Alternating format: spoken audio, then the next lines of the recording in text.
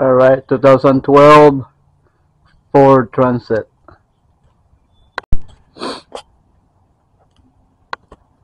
Alright, so this vehicle have a check engine light, and the customer brought this paper to me right here, and it has something to do with the transmission solenoid issues. Shift solenoid is getting stuck. We got the performance or stuck solenoid.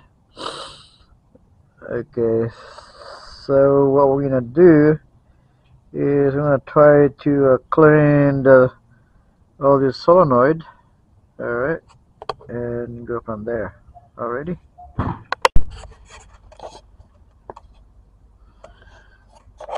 Alright, so we plug in our OBD2, and it says P0767 shaft solenoid D stuck.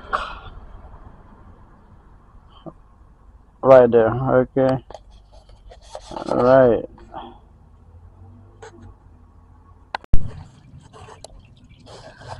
Alright, we're just letting it drip right now, and then ready to pull the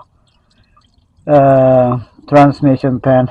Okay, yeah, look at that, so dirty fluid right there. Alright, I got the last bolt out.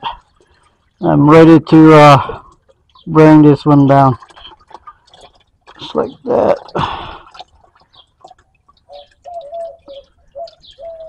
Okay.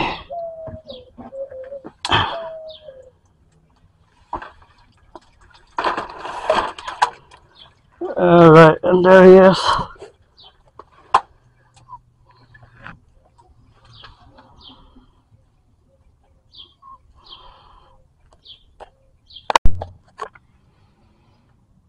Alright, so we will be replacing these two right here. Okay, we'll go ahead and pull the transmission filter also, and then we'll put the new one in. Alright, so we will be replacing these two solenoid switches right here. Okay, the one stuck open and the other one is stuck closed. Right there. But it doesn't take long. Alright guys, those are the new I think you need to give me that recipe. solenoid switch right there. You need to write it down for me. Just need to tighten the bolt. Alrighty. Alright guys, nice and clean. This one is ready to go up already. Alright guys, get the filter on. The solenoid switch is installed. We're ready to put the cover on already.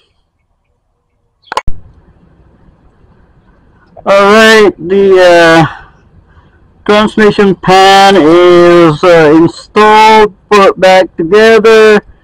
There you go, and that completes our video for today, and thank you for watching my video.